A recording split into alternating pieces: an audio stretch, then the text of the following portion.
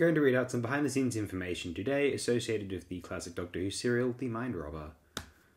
Working titles for this story were The Fact of Fiction and Manpower, also sometimes referred to as Manpower.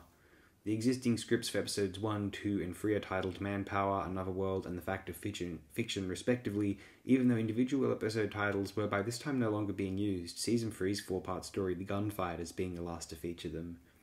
Radio Times credits Bernard Horsfall as a stranger for episodes 2 and 3, and as Gulliver for episodes 4 and 5. On-screen credits read as Stranger for episode 2 and Gulliver for episodes 3 to 5. Christopher and David Reynolds' surname is spelt as Reynolds for episode 2 and Reynolds, Nalds, in episode 5, and for both episodes in Radio Times. The correct spelling remains uncertain. Philip Ryan, a redcoat, is credited on screen for episode 3 but is uncredited in Radio Times. This trivia is not that interesting so far. Hamish Wilson, of course, played Jamie in episodes 2 and 3 when Fraser Hines contracted chickenpox from his nephews. And that's why there's this brief little plot about Jamie's face being different, because the Doctor couldn't remember it well enough in his head. Episode 1 is the only episode in the series' history to have no writer's credit, either on screen or in Radio Times. Oh, that's bizarre. This story was planned as a 4-part serial, but was increased to 5 after the previous adventure, The Dominators, was reduced from 6 to 5 episodes. Interesting. As a result, the first 4 episodes were only between 19 and 22 minutes in length, and episode 5 was the shortest Doctor Who episode ever at just over 18 minutes. Interesting, yeah.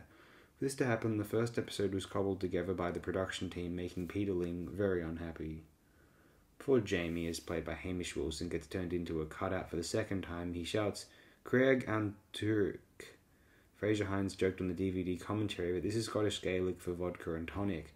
However, it is actually the motto of the MacLaren clan of Scotland, meaning the Boar's Rock. These are also Jamie's last words in his last regular serial, The War Games, as he charges an English redcoat on the fields of Scotland.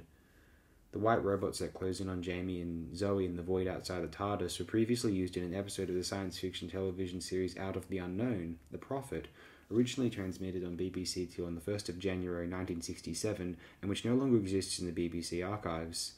They were also used in the BBC Two 30-minute theatre production The Metal Martyr, which aired on the 27th of December 1967 and was repeated on the 28th of August 1968, the second broadcast being just 17 days before the first episode of The Mind Robber aired.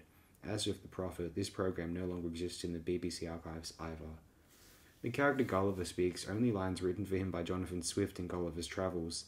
This was Derek Sherwin's idea. I think we'll close it here and continue in episode 3. Thanks again, everyone. Appreciate it very immensely. Thank you.